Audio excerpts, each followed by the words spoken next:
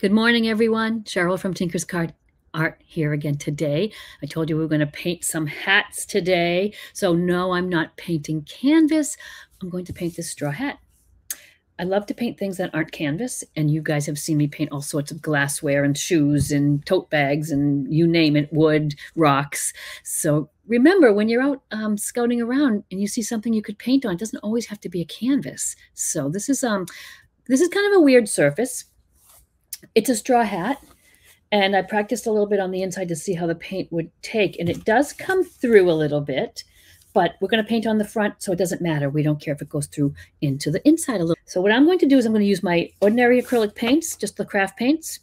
You could use your heavy body acrylics in the tubes, whatever acrylic you want to use.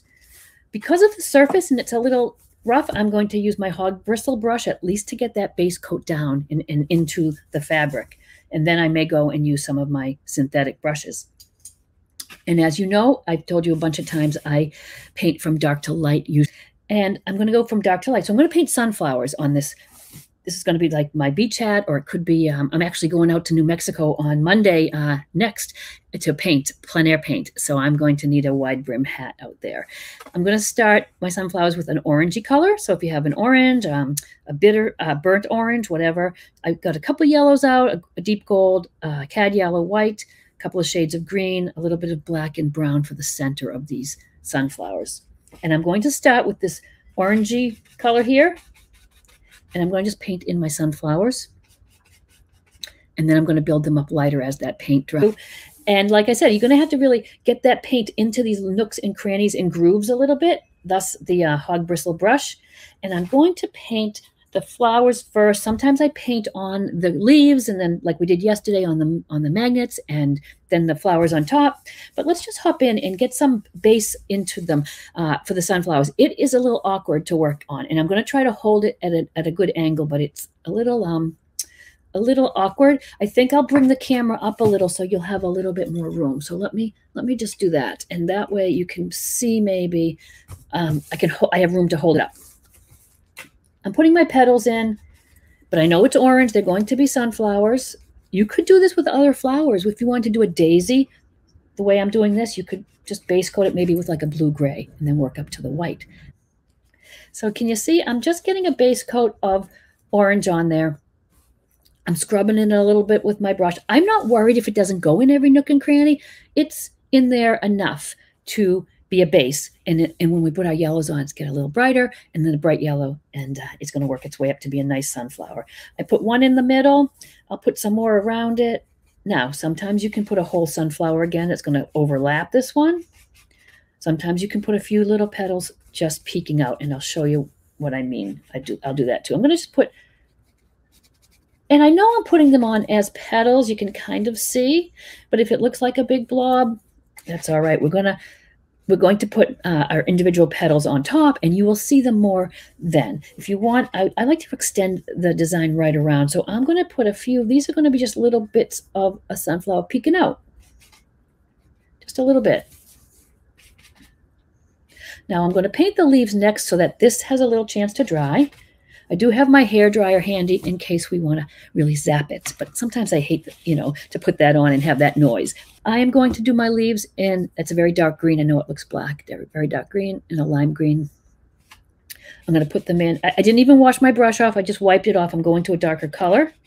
When I need to go into the yellows, of course, I'll wash my brush off, but I will try very carefully to get all the water and moisture out of that brush. It won't take long to do this, believe me. And I've bought, just a quick show you, I was at Hobby Lobby. This hat was like maybe $7.99. And then they had these cowboy hats, which are going to be great for painting on. So I'm going to tackle those one of these days too. So that might be fun. Since I'm going to New Mexico, I'll need a cowboy hat too. Okay, so we'll just base in the flowers, the leaves now. Just a rough leaf shape. Again, sometimes it could just be a little bit of a leaf peeking out from behind. Sometimes it could be a leaf all by itself. There could be some small leaves coming out. Can you see I'm just building up like a little bit of a bouquet sort of thing?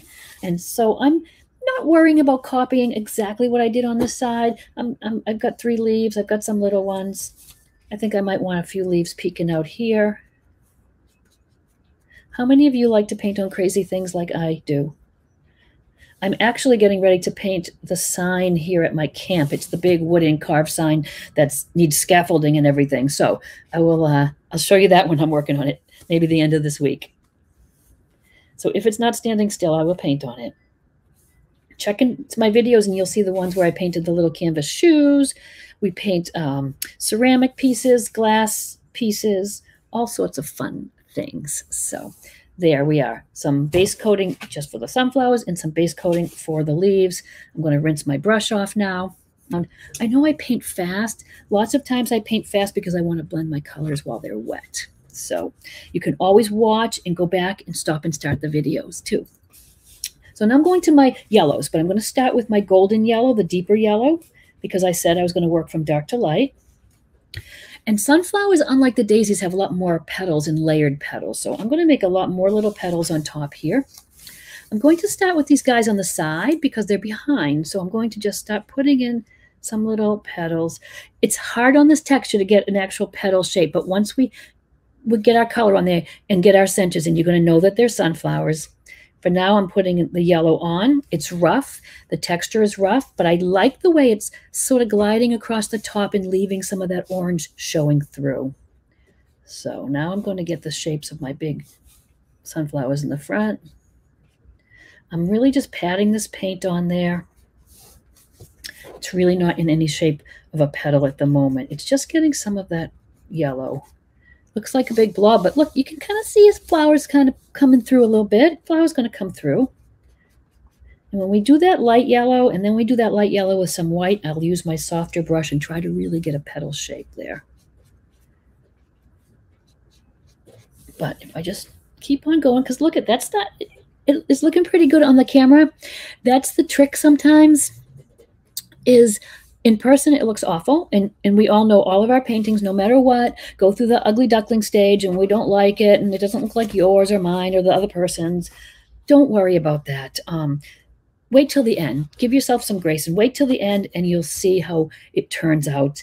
And it's never going to look like mine because that's not what we want. We're not striving to get all you to paint just like me.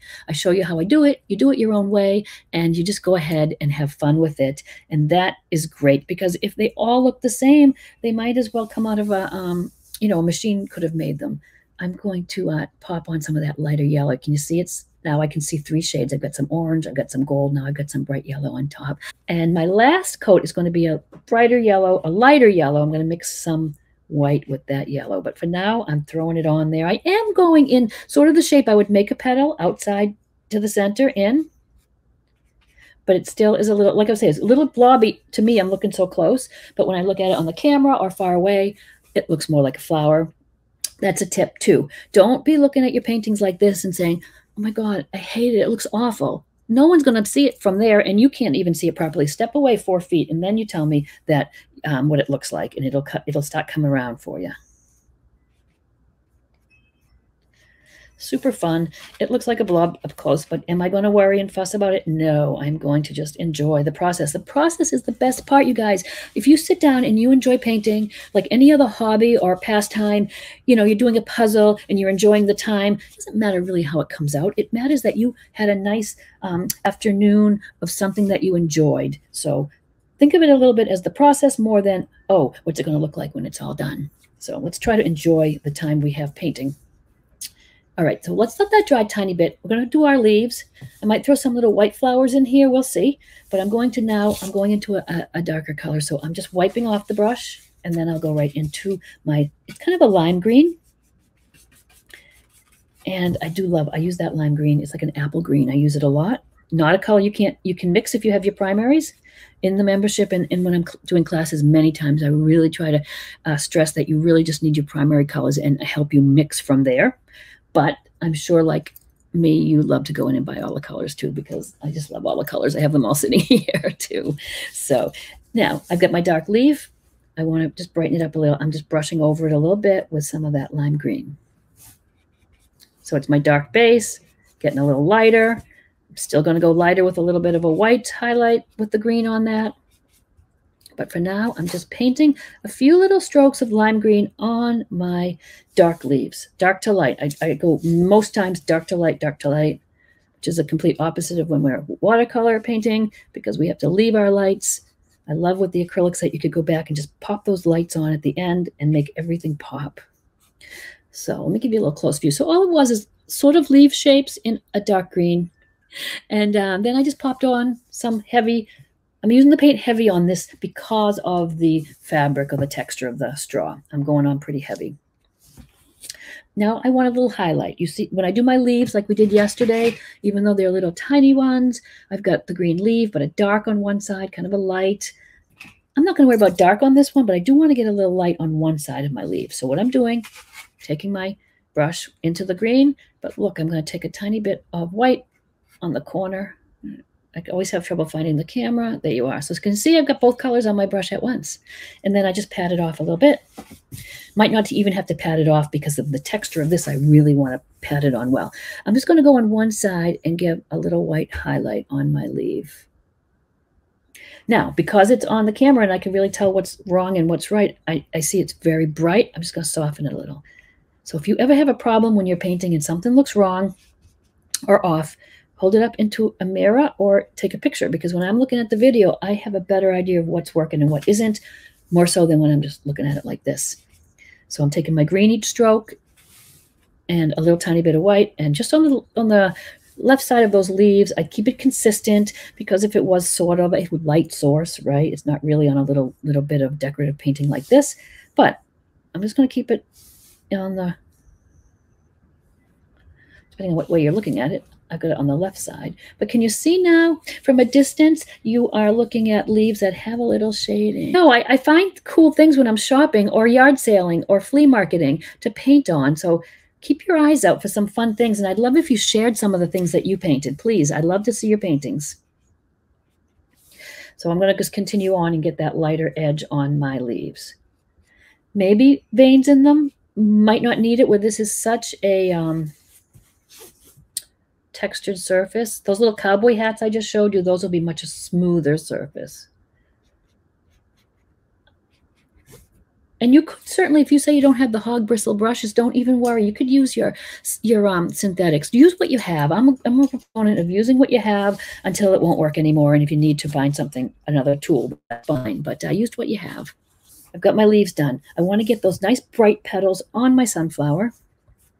Michelle, I can wear this hat when I come down to Florida next time for the sun. So this time it's going to be very light. I got a little bit of my yellow. I'm going to go a lot of white. Mix that up a little bit. And let's see if we can this time get some petal shapes. Maybe I'll switch to my Filbert synthetic and see if that works. If not, I'll pop back with the hog bristle. Hi, Charlotte. Charlotte's one of my members, and Zena too. And we have fun, right, ladies? We have fun in our group. We paint all sorts of cool stuff. So I'm just going to go on and make these petal shapes now. And can you see now it's a little more petal-like? Again, we're not going to get a perfect petal like we would on a smooth surface. So I'm going to just make all these petals. Let me see if I can do it so you can see. And we'll get our centers on, and they're going to read as sunflowers, even though it looks a little abstract and blobby right now. I have not painted on straw before. I hop on with you guys without even practicing half the time and hoping that it comes out okay. And sometimes it probably doesn't, but it's all an experiment. I did do my tiny experiment of painting on the inside. I blob. That was my prep work for this. But just, it looks like sunflowers right from your view, does it? Hi, Linda. Linda's one of my members too. She does amazing work. She's doing all kinds of cool stuff. You guys, if you, I don't know if you can put a picture in the comment. Maybe you can't, but I was going to say, show the people your cool artwork. I'm so proud of my people. All right, so very abstract, but from a distance, it looks like sunflowers. You don't have to be right on top of it and see what it is. We'll blob some big circles. Those big middle of the sunflowers are those big happy faces. I'm using a little black in my brown only because I like a dark, dark brown for their centers. They're almost black. They're big circles. Happy little faces. Like I said yesterday, it'd be fun to paint a little face. I actually have a photo. I took my orange sunglasses once and put it on this big, huge sunflower, and it was a great photo. And I thought, I should paint that and paint the little sunglasses on them, on my sunflowers.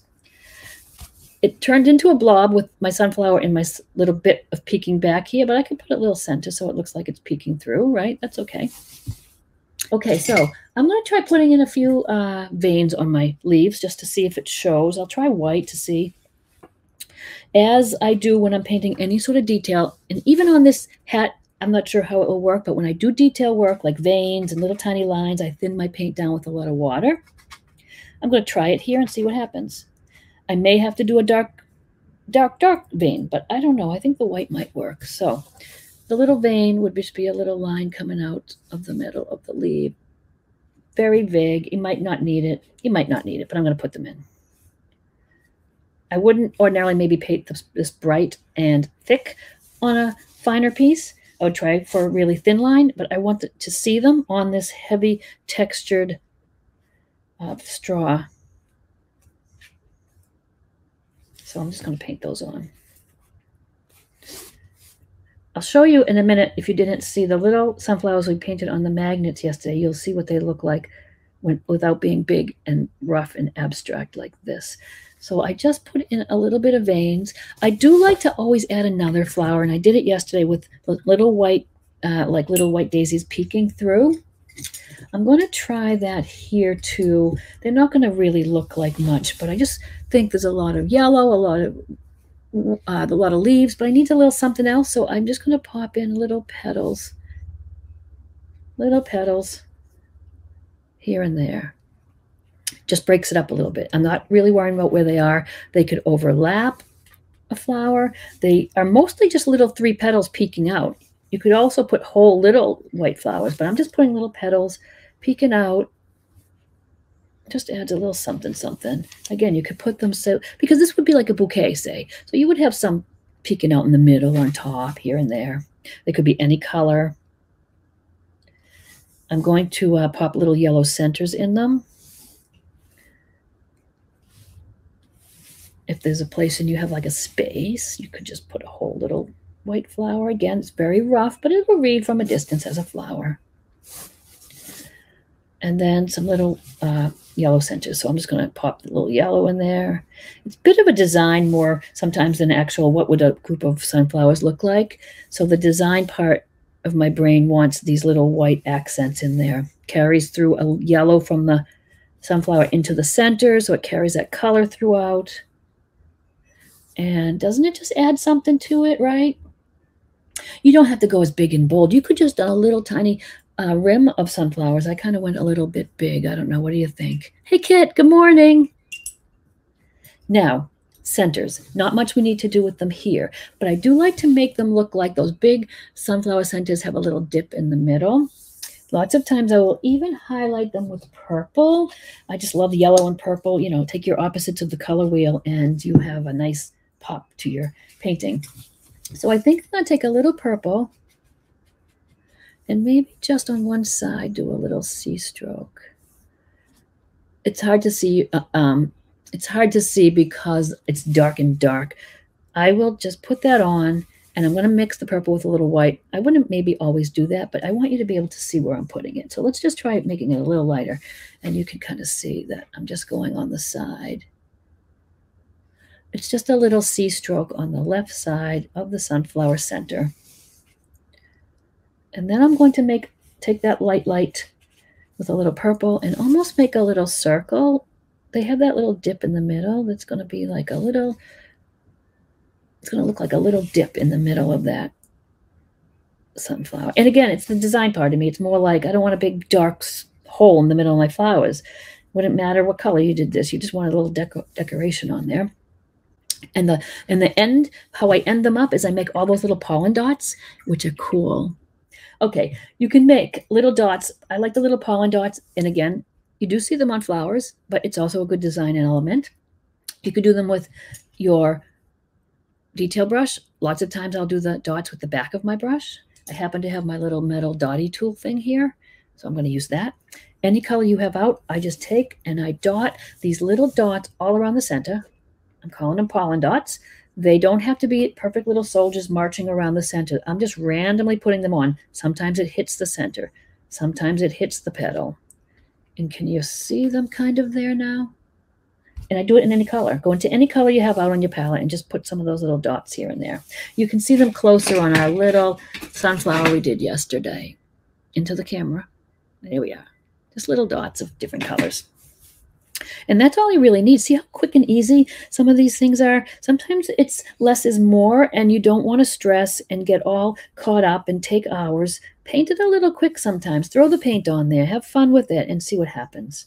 This is acrylic, so not the end of the world. We can usually paint over it or fix it somehow. I want to put some of that orange in there too. Maybe some purple. Whatever color little you have on your palette, just throw some little dots on there. Try to hold it up so you can see a little better. This is a weird thing to paint on camera.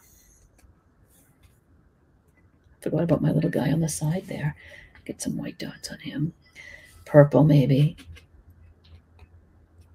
The purple shows up nice on the yellow, even though it's a little dot, because it's the opposite of on the color wheel. Again, use your opposites for some effects. It's kind of cool. All right, this is all we need to do. I don't think we need much more. What do you guys think? Thanks, Linda. I'm always thinking. I wish my brain would shut off sometimes, but this will be a fun little beach hat. I showed you these were actually at Hobby Lobby for $4.99. I know they're probably made of just something like almost pressed papery, but I thought with roses maybe on the white one and I don't know, maybe daisies on the black one since I've done sunflowers already. They might be kind of fun to paint. Don't wear this right away because the paint will come through a little bit on the inside.